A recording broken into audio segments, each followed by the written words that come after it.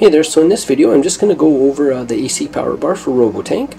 This is the 120 volt version. As you can see, it has 8 outlets. There is a 220 volt version available, will be shortly, and it uses universal outlets. However, it's only going to be 7 as there isn't room for 8. You can see here we've got indicator lights. There's 8 for each outlet and 1 for power. On the left side you can see our main power cable going in to get the power bar powered up, and on the side we've got 2 ports. This is our USB to connect it to the controller. Doesn't matter which one you use, and the other one can be used to plug in another power bar or a P8 circuit or some other add-on, so you don't have to plug it into the controller. The power bar has a little microcontroller inside.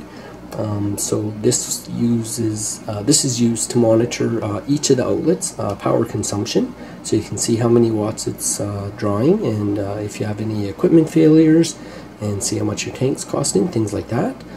And also there's a little mode programmed in here. I'm kind of calling it the emergency mode. For example, if you had the power bar plugged into a UPS uninterrupted power supply, and your power went out, the power bar would go into an emergency mode, and based on what you set it to. So let's go into the settings here and I'll show you what we have.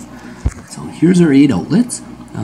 There's 2 things. We can just access our energy consumption here, or we can come into our manual screen, and at the bottom you can see there's a summary for the full power bar, how many watts it's drawing, the amps, the voltage, the power factor, the max watts, how many watt hours was today, for the month and for the year, and the cost, and there's a rate that you can change. And then underneath each outlet it shows how many watts it's currently drawing. Down in the corner there's a view energy total, and that gets you to the same place as this icon here.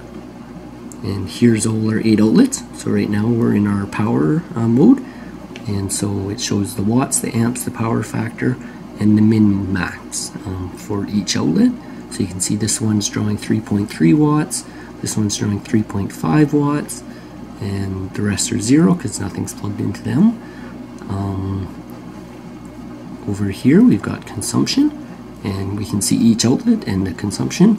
The date is up here, so what this refers to is on the box above the year is for the full year. The date is for the full day, and the month showing above is for that full month, so we can see the cost for each outlet. We've got totals. Here is all our totals for the power bar overall. We can see our max watts, the watts now, the amps now, the power factor, the voltage, watt hours today, watt hours this month, watt hours this year with the cost, and estimate watt hours today, estimate watt hours this week and this month. So the power bar is always updating the estimates, or the controller rather is updating those. Here we've got the estimates for each individual outlet. So we can see this one is going to take 64 watt hours, 448 for a week, and 1920 for a month, which will cost us 13 cents. So this is based on the previous 24 hours. So if you change your schedules, you can come in here and then do a comparison and see how much you've saved. Next we have our alerts. Here is where you can set up, there's a train, you can hit train. Now it's going to go currently training, and now it will read that outlet for the next 24 hours, and after 24 hours it will go through the data, and it'll automatically select a minimum and maximum watt for that. Oh, and I should say, to turn the actual outlet or the actual alert on, there's 3 different types. You can see they go green. This is a notification on the home page. This is a beep. It'll beep every 5 seconds. And the last one is an email. It will send you an email when something goes bad. So if the outlet comes on and it isn't drawing the necessary power, it will send you an email, and then when it goes back to what it should, it will send you another email. So if your heater doesn't, or your heater turns on but it's not drawing any power, that means the heater's likely shot and you will be notified.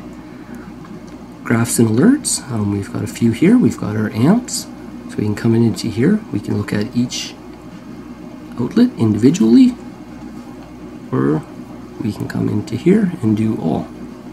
So this is the full power bar, and we can go through the different days.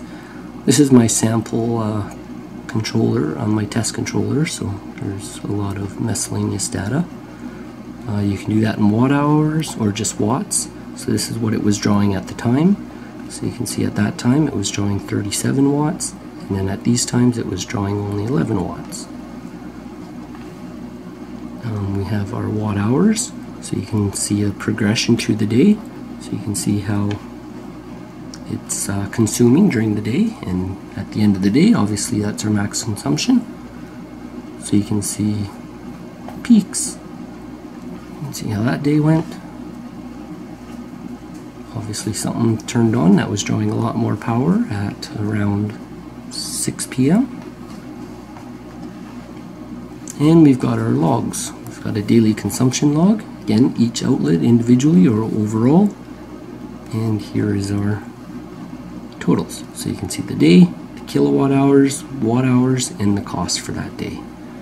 And then if we come back to here, we can look at the months, and now we can see for June that's what it cost, for May that's what it cost, and it will go on. So this is just a start. There will be a lot more to come.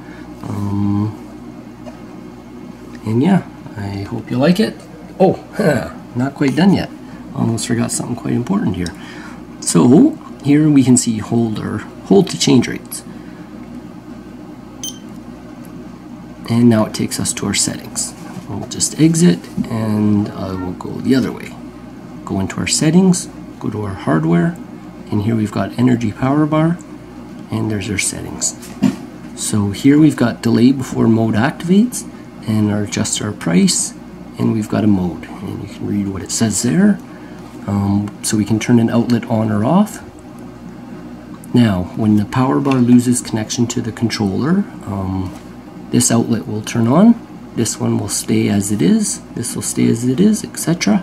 This will turn off, this will stay as it is, and this will turn on. So maybe we want all these outlets to turn on when the power goes out. So now I'm just going to disconnect this. We'll wait 10 seconds. Drop my cable there. And there, they all went on. We'll plug our power bar back in, and now you can see it went back to the regular mode. Maybe we want these two to go off. We'll just do that once more. 10 seconds can feel like a long time when you're waiting for it, eh? Should be there right away. And there we go. So you can see those two outlets are off and the rest are on. And I will just show an example here for our power. There we go. So I've got a little cooker on the side here. And we can see it's drawing 24 watts. I will turn it on. And now it's drawing 429 watts. Hopefully you can see that. Turn it off, and it'll go back to its 25 watts. So, there you have it. Thanks for watching. If you have any questions, feel free to contact me, and have a great night.